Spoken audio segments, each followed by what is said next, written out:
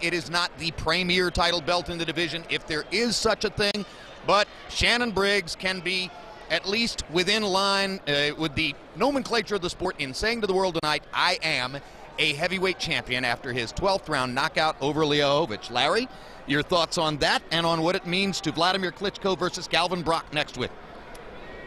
I don't think it means anything for next week, but I think that's an awfully good win for Briggs, obviously.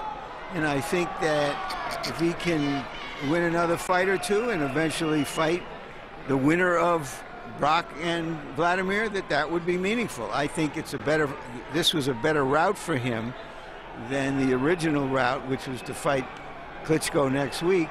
Now he's got something behind him, and that fight, if it ever occurs, will be a meaningful fight.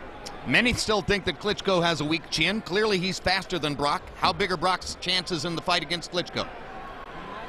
What I look for in a fighter like Brock is what happens when he starts getting hit, what kind of adversity.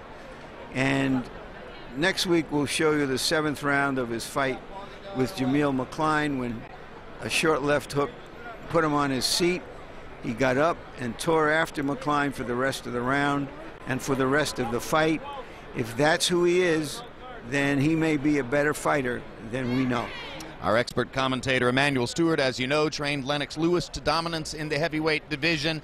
He's got a spectacular heavyweight title fight record, more than 20 wins, only one loss, that being Lewis's unexpected knockout loss to Hasim Rahman in South Africa, later avenged. You tell me that Vladimir Klitschko is well on his way to becoming what Lennox Lewis was for you, the man who can dominate the division for quite some time. Where is he as he gets ready for Calvin Brock next week? Yes, to your first part. But, you know, all you can do is be the best of your era. Lennox Lewis was the best from 90 to 2000. And as a heavyweight, he was a dominant factor, was the undisputed champion, beat everyone of his era.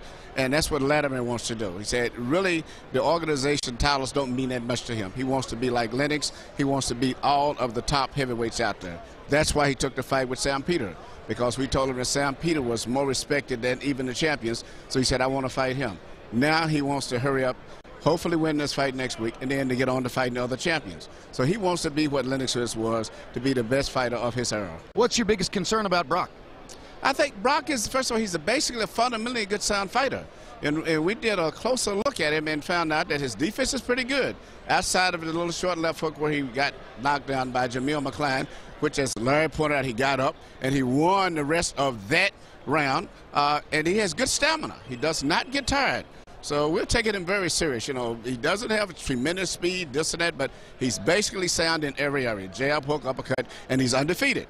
And that's next Saturday night.